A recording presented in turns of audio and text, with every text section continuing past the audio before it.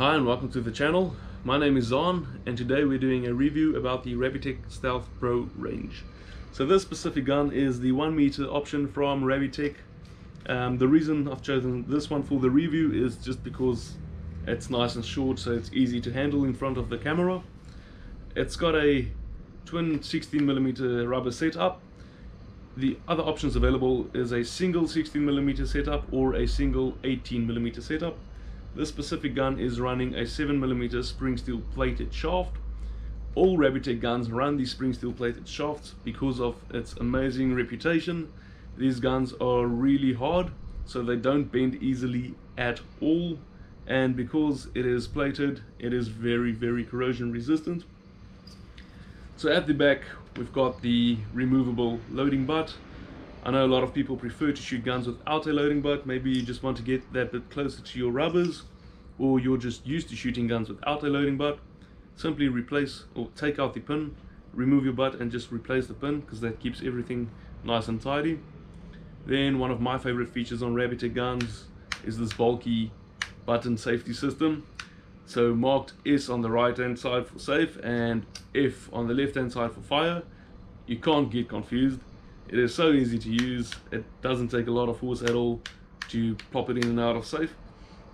And if you're locked onto a fish and your safety is on, all you do with your thumb that's already there, plop it into fire.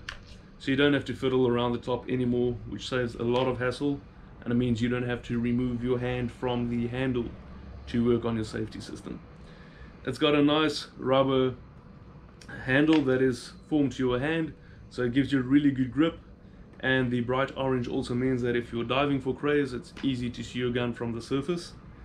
The barrel itself is the standard 28mm diameter barrel, as with most spear guns on the market, and it's really light, so this is a really light gun. I can just imagine this little 1 meter would be a treat around the scalp. Then on top of the barrel is a rubber rail. So yes, this is a rail gun.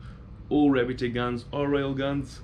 There's no reason why in today's age you don't purchase a rail gun.